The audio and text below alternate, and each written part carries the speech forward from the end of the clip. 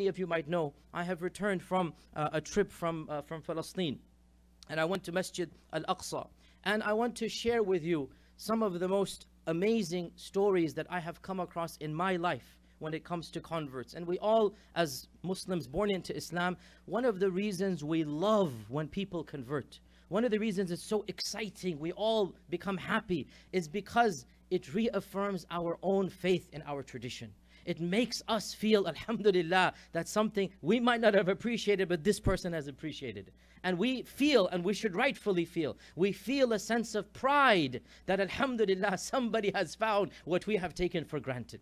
And there's no problem in being that happy and whatnot, but you should be happier at your own Islam, by the way, right? You should be even happier that Allah has guided you to Islam. And it's good to reaffirm our faith through the stories of converts, and that's why our convert brothers and sisters, they know every time they're in a Muslim gathering, the first question after they find out they're Muslim, oh, how did you convert? That conversion story, it is really powerful for us born Muslims. We love to hear it because it reaffirms our faith. It makes us feel so good. It makes us feel a sense of pride. And I want to share with you stories that I myself have interviewed and witnessed, because for me, and Allah Azza wa Jal has blessed me to see many and interact with many converts, but this group for me was the most bizarre and the most moving for me. And this is one of the reasons why this question, even though I've been thinking about it for a long time, it really became very powerful in my mind for the last few weeks. I'm going to only tell you 3 stories. I met a group of converts. All of these converts are Israeli Jewish converts to Islam, all of them.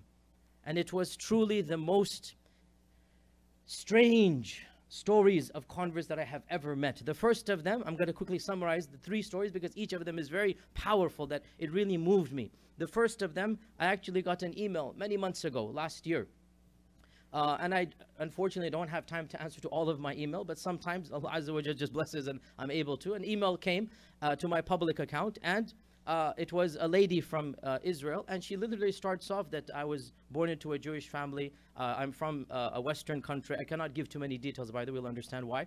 And I migrated to Israel for religious reasons. It's called the Aliyah, Hijrah. I made Hijrah to Israel. As a young girl, I abandoned the West. She's in this part of the world. I abandoned and I moved there. And over the last few years, I grew agnostic. Now I'm looking for the truth. And I've read the Quran, and and I came across your lectures online, and I'm interested, etc., etc. So obviously, this is a very interesting, of course, it's a bit strange as well. I mean, very rare to find that type of person. So we began a series of emails and whatnot. Then I said, you know what? I then emailed her in late November. So, I'm coming in January. Why don't we meet up in Aqsa? We meet up. She had never been to Aqsa because she's not allowed to go because she's obviously from another background. She had never been to Masjid Al-Aqsa. So we agreed to meet up, and subhanAllah, to make a long story short, she was not exposed to Islam via da'wah tables, via pamphlets. That doesn't happen in that land. It does not happen. Rather, she felt a sense of emptiness, and she did not find that peace in her own faith of her tradition. She didn't find it in Christianity. She looked at Buddhism, other religions, and in the end, out of desperation, she picked up a Quran. She didn't think she'd find anything in it. And she said, this is the book I have been taught is full of hatred. This is what she told me. My whole life I have been taught this book teaches to kill other people, hatred of other people. And she goes, I read it and read it and read it, and I found nothing but peace. I found nothing but peace. And so she went online looking for lectures. She found my lectures, listened to some of them. And subhanAllah, my lecture about Khadija was the one that really moved her a lot, about Khadija alayhi salam. She said, I wanted to be like Khadija. I wanted to be like Khadija. And subhanAllah, brothers and sisters, she gave her shahada in Masjid Al-Aqsa with our group and gathering there. I gave her the shahada. She said the kalima, and she accepted Islam in Masjid Al-Aqsa. And we were not able to record because she said she cannot be public about this. She cannot tell other people, or else it's going to cause issues for her and her family. That obviously she has to keep it under keep it under the cover. And I gave her Islamic name of Aisha. So we call her now Aisha, and our sisters that were in the group are in touch with her. And subhanAllah, she's now active online da'wah, believe it or not, but anonymously. She's giving da'wah anonymously online. Now, when I was in Aqsa, I met a brother there who knew me from online, and he said, look, I need to introduce you to a group, but you cannot take any pictures. You have to be on the low, don't come with anybody, just yourself, in Masjid Al-Aqsa. And I said, who are these? He said, we are giving da'wah to some of the Yahud, but we're doing it not publicly. Because if you do it publicly, there's going to be huge trouble. So I said, there are actually converts here in this land? And he told me, this brother, we estimate at least 1,000 people have converted. We know around 300-400, and from those 300-400, we know that there are others. The majority of them are not saying anything to anybody. They come and learn what they need to and then go back to their daily lives. A few of them are public, and a few of them have had to flee from their families and homes and come and find shelter in Muslim lands. And they have heard about you, they want to meet you, and they would want to sit with us. Of course, my pleasure, my honor to meet with them. So after Salat al-Fajr, we prayed at the Masjid al-Aqsa. We went to one of the offices inside the complex, and we met like 5 or 6 of Israeli Jews who had converted to Islam. None of them had converted by one-on-one da'wah. None of them. Because that doesn't really happen. You know, in America, we have this freedom. You go in a booth and you give da'wah, you give pamphlets, you know, you knock on your neighbor's house, whatnot. There, as you know, there's a lot of religious segregation.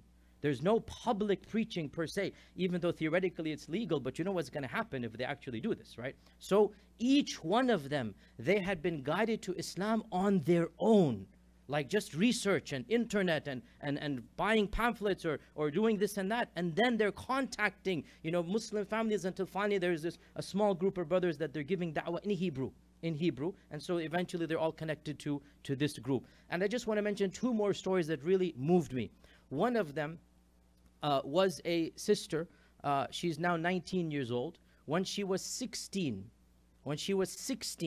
she wrote an email to this group of brothers who have a page on Facebook, which is in Hebrew, Da'wah to Islam.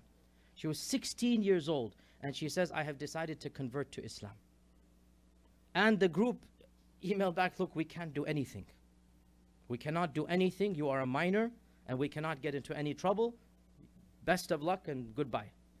She kept on emailing fiqhi questions, aqidah questions, and they have to answer just simple questions, right?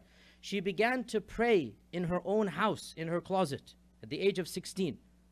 And she began to get material online from them. And I was with the brother who eventually, there was a family, an elderly man and woman. They're living outside of Jerusalem. And they found, or the group that is the da'wah group, they found a family that at great risk to them would be willing to take in this young girl. This young girl, the night she turned 18, because they said we can't do anything legally, we don't want any trouble.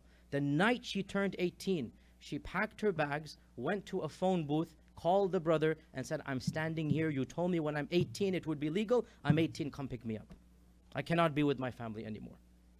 The brother became very worried. What is this, a trap? What not? Because obviously it's very dangerous, right? And he went with a group of family, sisters, whatnot. They found out everything seems legit, whatnot. She says, I need a place. I cannot be at home. I'm not allowed to pray. They're forcing me to do this and that. I need to get out to worship Allah subhanahu wa ta'ala. They made a few phone calls. A family agreed with great risk to them to take this young lady in. And she's now learning Arabic, memorizing Quran. Now listen, in that country, when you're 18, do you know what you have to do? You have to go to the military and army, okay? And her papers came. And the family said, look, we're not going to do anything. This is between you and the government. Because again, they understand you cannot risk your life, right? So you know what they did? She said, fine, give me my paperwork and I'm going to go. Wearing my hijab and telling them I'm a Muslim. She went to the IDF. She went to the military. And the brother told me, the brother was saying, Ya akhi wallahi ana tarak, in Arabic, he said, I swear I left her a mile outside. I didn't want to go close to the post. I just dropped her. I said, call me when you're done. Because they're scared for their own lives, right? So the elderly couple, they left her outside. She walked to the post wearing hijab. She handed the papers of the conscription, and she goes, by the way, I'm a Muslim, so you should know that before you do anything else. And for 3 months, her case went back and forth. What should they do? Until finally they gave her a letter that for reasons, for whatever, we don't need you to work in the army. But the courage she must have had to walk in and to be who she is. And now she's memorizing the Quran, learning Arabic. Her Arabic was better than her English when she's talking to me. And subhanAllah, just mind-boggling for me to meet somebody like this. And the third story, and time is short, but this third story, wallahi, it was very emotional for me. And I had to really control my tears because it was very, very difficult for me to maintain composure. There was one of the people there. There was some brothers and 4 or 5 sisters. As usual, there are more sisters who convert, even in that society. And there was one sister who was very quiet. She didn't say a single word, not a single word, while we were there other than salam. And we were going around the table, what is your story? What is your story? Tell me your story. And when it came to her, she couldn't speak English. She's like 3rd generation now, living in that land. She speaks fluent Hebrew, but she doesn't speak English. So it was being translated in Hebrew to me by the middleman, the brother there. And her story was so traumatic for me that it shook me. And I almost had to just break down. I had to literally compose myself. This lady in her 30s, she was the wife of a rabbi. And she decided to convert to Islam after reading it on her own, studying it and whatnot. Her husband, when he found out, of course, divorced her, threatened her, and then took them to court that my wife is mentally insane and she has to be deprived of her children. She had 3 children. And the brother, the middleman, told me, and this literally caused me almost to break down. He said that this mother has not seen her children for 3 years. For 3 years, she has not seen her children because the husband has said that she's dangerous to the kids because now she has embraced Islam. For 3 years. And she said to me, this lady, that wallahi, I swear if they threw me in jail, I will not give up Islam. If they threw me into a cave and abandoned me, I would not give up Islam. And I almost broke down that this was a lady, she voluntarily gave up her 3 children. She did not lie for Allah subhanahu wa ta'ala. She did not say an untruth. She just said, I'm a Muslim.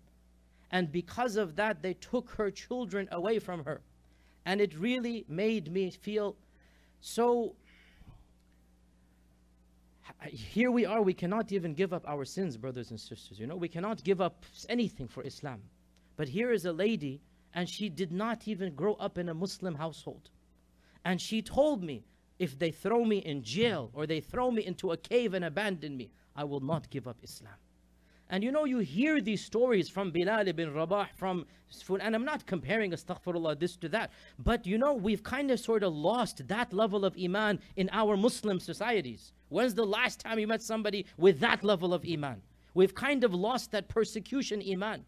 But to meet these people in the very land that we know is the land of Mahshar and the land of Ard al-Mubarak, to meet the people, and they said to me, their families don't just view them as converts, their families view them as traitors.